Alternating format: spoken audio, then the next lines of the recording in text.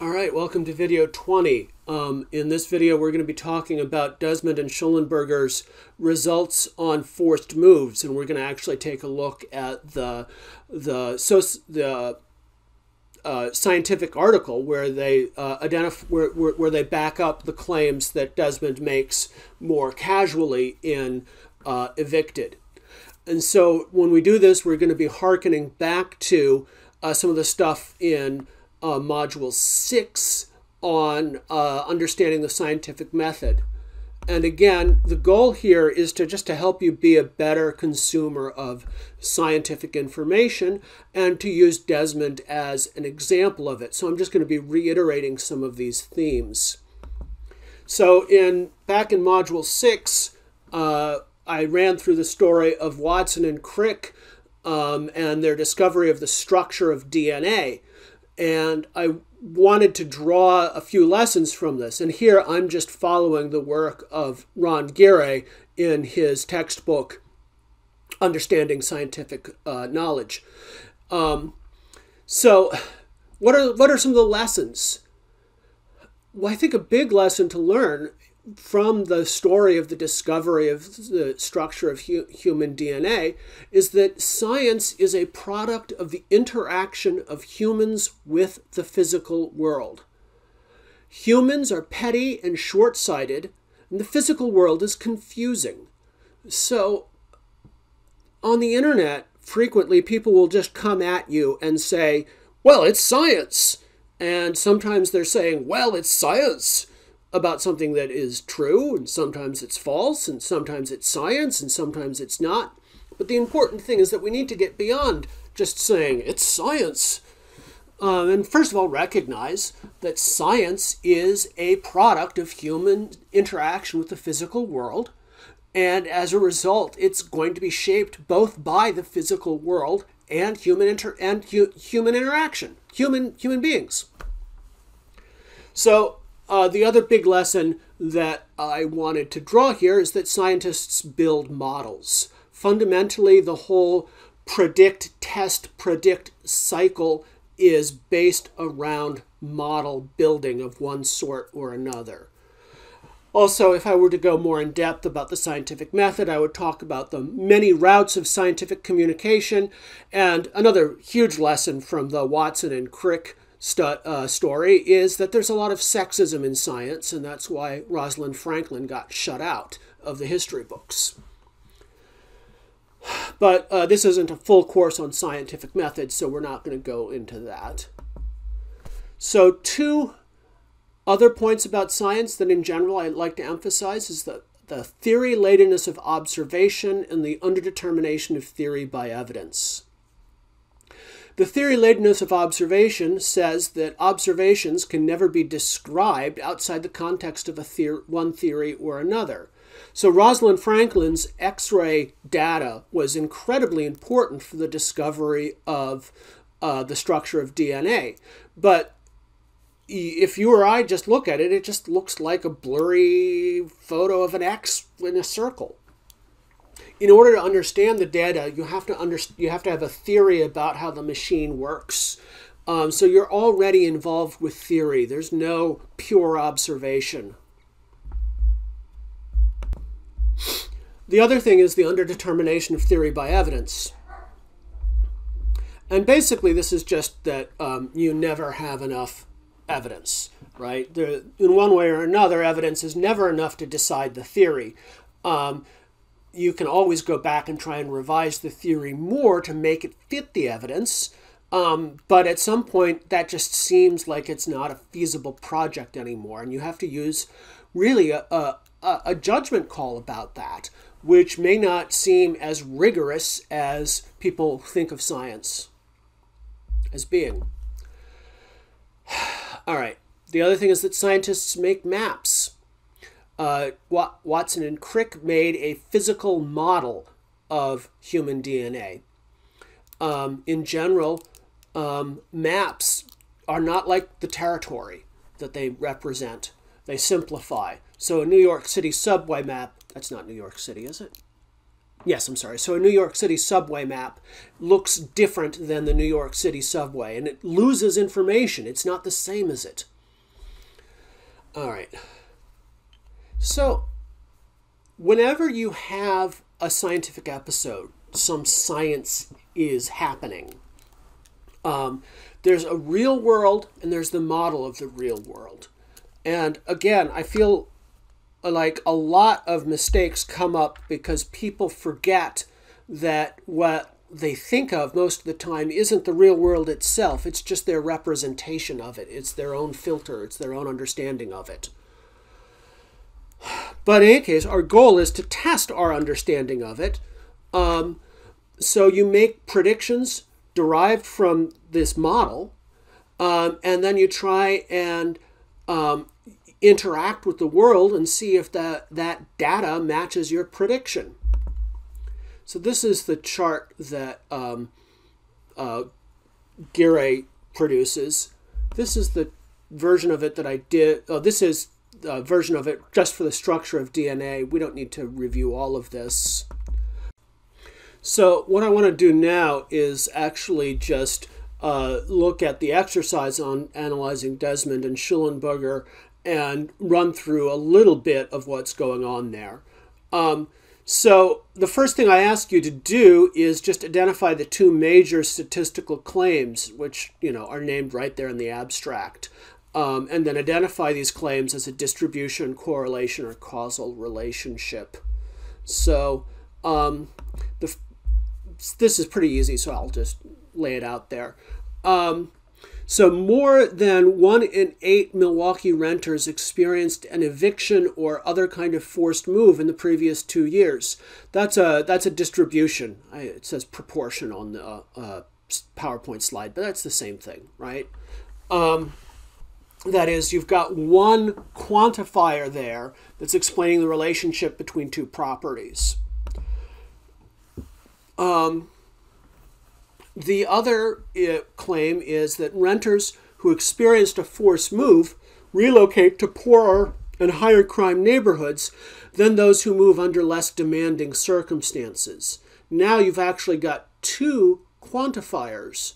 There's the proportion of renters who experience a forced move, and then there's the proportion of renters who relocate to poorer or higher crime neighborhoods.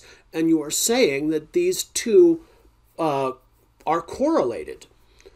So just to review, a distribution model represents how common a trait is in a population. And a correlation model represents the relationship between two distributions. And so one example, for instance, in the book is that having children is correlated with being evicted. So at bottom, a correlation is a relationship between two variables. So if you want to look at the box diagram, the 4-box diagram that Desmond and Shollenberger do, coming from Gire, you see that you've got a real world and a model of the real world. Well, think about it. The real world is the city of Milwaukee and all the people who rent in it and all the landlords and all of that. Our model is our understanding of eviction, right? And one of the things that Desmond notes is that when you talk to people and you talk about eviction, they have a particular image in mind. And it is the image that actually he uses in the book of, the sheriff coming by and stacking your stuff on the curb. But he wants to emphasize that image of eviction is just a model. It's not the same as the real world. And if we change the way we represent the real world, in this case, we just change our definition of eviction to use a broader idea, the notion of a forced move, we get a different picture of the world. So the real world is everyone who rents in Milwaukee. And of those, 1,086 people are interviewed as a part of the Milwaukee area renters survey. That's your data from the real world. That is the product of human interaction with the real world. And our prediction, which turns out to agree with the data, is that more people will be seen to be made forced moves once you use a broader definition of a forced move. And so again, I just want to emphasize that this is an example of the theory-ladenness of observation. We change our understanding on a theoretical level, our model of what an eviction is, and then we change our observations. All right. So Ron Guéret has an elaborate mechanism for evaluating statistical hypotheses, and this semester I'm simplifying it. So we don't need to run through this slide, and in particular I'm not going to harp on the difference between the intended and the sample population this time around, even though it's important. Instead, I've got this revised thing that I want you to do. I just want you to identify the real world, the variables in the model and their values, the sample, the sampling method, and then do a correlation or distribution diagram. And I'm just going to run through the last part here in this presentation. So, and you need to do this for both of the statistical claims, one of which is a distribution and one of which is a correlation. Okay, so this is how Guéret represents distribution diagrams in his textbook. The top box represents the population as a whole. So if you're talking about a study like Desmond and Shollenberger, this would be all of the renters in Milwaukee. It's the real world, and it's all of the real world. The bottom box is our sample. In this case, it was 1,086 individuals that were actually interviewed. So we're not interacting with the whole real world. We're interacting with a sample of it. And in the sample, the simple proportion is represented with language from symbols from probability theory here. So he says F of A. But really, that's just going to be, in our case, a quantifier 1 in 8, right? But the point is that when you make an inference from the sample to the population as a whole, there's a margin of error. And as I mentioned before, that margin of error is based on the size of the sample. But if you have a random population, a genuinely random sample, for very large populations, 1,000 individuals is enough to get you a margin of error of plus or minus 3%. And that's what's going on here. So when we do a simple correlation diagram for the forced move, the percentage of people, or not correlation diagram, a simple distribution diagram, the bar graph for forced moves in Milwaukee, we get this lighter shaded area, which is where the margin of error is, and that's plus or minus 3%. And plus or minus 3% is a standard target to have for political and sociological polling.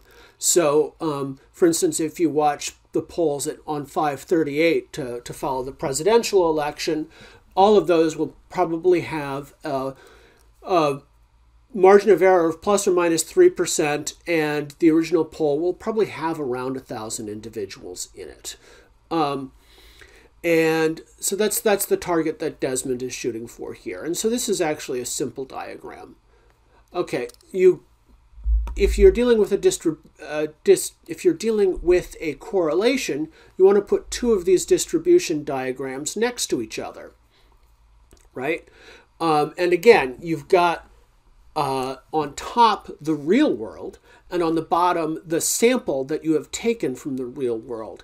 In this case, he is imagining a standard example that's used in these sorts of things. You are pulling balls from an urn and those balls can be either red or not red, and they can be large or not large. This correlation here just shows that the red ones are more likely to be large. And we can ignore a lot of the complexity of this diagram, especially his use of F of L/R, that sort of probability language stuff. The point is simply that you've got 4 boxes that you have to deal with. There's the red and not red gets you one axis, and large and not large gets you the other axis. And so in order to see that 2 quantities are being compared here, you need to have all 4 of these boxes. You need data about them. And so one common form of actual statistical, common way people get misled by statistics is for someone to imply that there's a correlation here, but they really don't have all of the data you need to fill in all of these boxes. So in any case, you've got one side of this is a distribution of 63%, the other side is 35%, and so that shows you that there's a correlation there. And then when he maps that back up to the real world, he asks you to take into account the margin of error on both sides. That's another part of this that I'm not going to be doing this semester. Okay, so the last thing I want to show you is the correlation diagrams for the second claim in Desmond and Shollenberger. Actually, we're going to break this up into 2 claims, right? So one is that undergoing a forced move correlates with moving to a neighborhood with a higher crime rate, and the other was that it correlates with moving to a neighborhood with a higher poverty rate. So again, we're going to have 2 percentages, and I don't have the numbers here, but one is going to represent, so we'll just start with the diagram on the left. Forced move and no forced move is one dichotomy. Higher crime, not higher crime is the other. And so they're going to be 2 percentages. One is the percentage of people who have undergo a forced move, who move to a higher crime neighborhood, and the other is the percentage of people who don't have a forced move that move to a higher crime neighborhood. And again, those 2 numbers are different, which indicates that there's a correlation. And the diagram on the right just shows you the exact same thing for the other half of this thesis, that there's a higher poverty rate in the new neighborhood. And so this is, just to circle back to the actual ethical implications of this. The point is that an eviction actually generally leads to 2 moves. This is what Desmond emphasizes. There's a hasty move that is forced, where you go someplace where actually you don't want to be. And then after that, a second move where you wind up, hopefully, in a better place. So again, what Desmond wants to emphasize is the consequences of eviction and how they resonate throughout a community. They disrupt the lives of individuals, and they disrupt the social fabric.